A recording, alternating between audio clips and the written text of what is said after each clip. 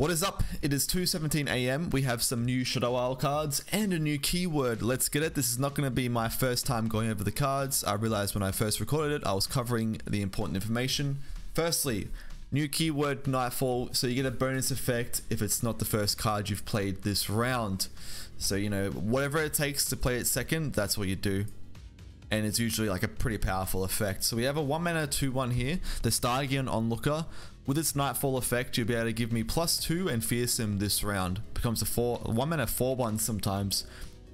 Even if you do get to push, let's say for example, a cheap 4 damage, it could be a big boost to aggro decks, but it also does mean that we're building into Shadow Isles. And right now, Shadow Isles aggro decks aren't too crazy outside of like Endure.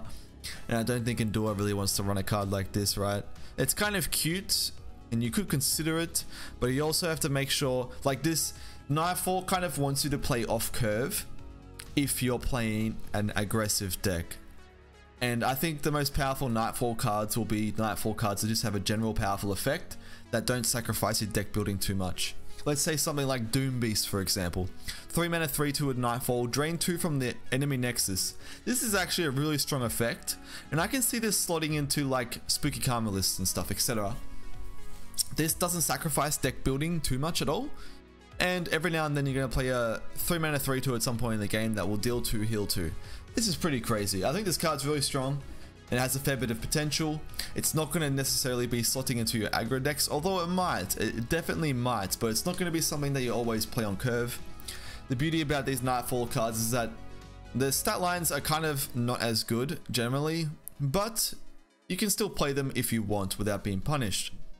Obviously you want to get the Nightfall effect at all costs, but if that what makes you have to, like, you know, sacrifice your deck building too much, then that becomes a problem.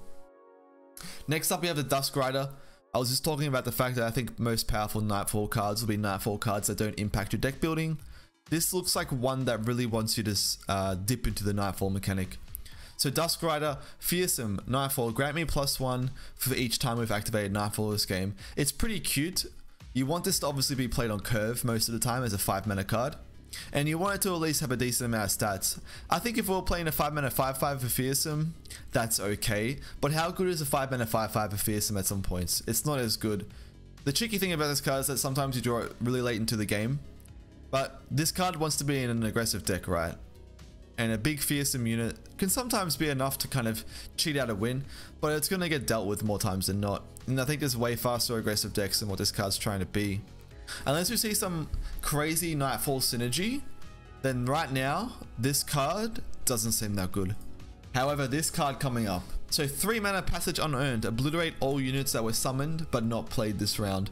This is a card I'm pretty sure that would not have originally been on their like creative list, because they already pre-make these cards, right? They've got them ready to go most of the time before the like expansion, couple of expansions prior. This card looks like it's been put into the game to be an answer to certain metas. This is a direct answer to Curse Keeper and Blighted Caretaker. It absolutely shuts that down. This card poops on it. Unfortunately, it's in Shadow Isles, which is kind of unironic. But if you play this card over your opponent's Blighted Caretaker Curse Keeper turn, you clear the 4/3 and the saplings. That's a lot of tempo loss, guys. This card definitely has some potential. It also does kind of deal with harrowing if harrowing becomes too popular. I feel like they're not gonna nerf these certain cards now, but they're gonna give you an answer to them, which you have to be in Shadow Isles. So this card's very interesting. It's probably the highest potential card of this list. But outside of that, I don't think there's too many relevant summoning effects. But it's a pretty cheap card. It's a reasonably cheap card as a tech. I can see this fitting into certain decks without a doubt. Obviously, Shadow Isles is some sort of like control deck. Like this oftentimes can replace like Grasp of the Undying in certain lists. It's definitely a high potential card, not a sleeper card at all. And it's good that a card like this will exist in the game now, even though it is in Shadow Isles. But you know what it is.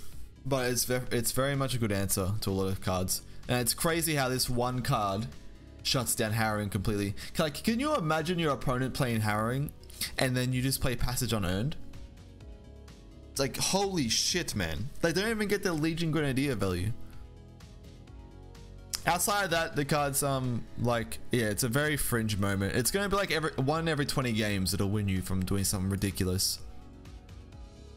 And the last card we'll talk about is going to be the encroaching shadow, 4-mana burst speed spell for Shadow Isles that grants all allies in deck and in hand +2/+2 and ephemeral.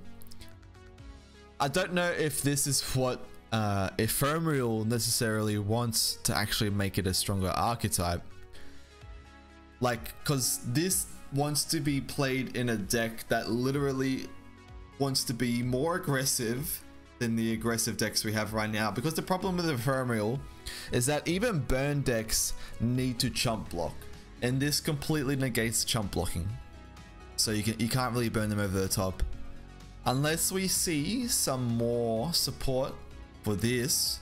I think this card is not going to see competitive play. It just seems so wacky. It's very interesting, but extremely wacky. Now, don't get me wrong, this is not a card that necessarily will be bad permanently, but right now, and I'm assuming with this collection of cards, it's probably not going to do anything amazing. Like, if it does see any crazy competitive play, it's not going to be a full build around card, more than it's going to be like a card that slots into certain decks that can kind of draw into this and have an alternate win condition. But even then, like, aggro decks often go into top deck mode kind of early, and then like it's a little bit awkward. Maybe you can kind of play this in some sort of weird overwhelm harrowing deck and it gets a little bit better, but then if that becomes really popular, your opponent's just going to play Passage Unearned and just obliterate all your cards from harrowing. Definitely a weird card. I don't know how competitive this card's going to be.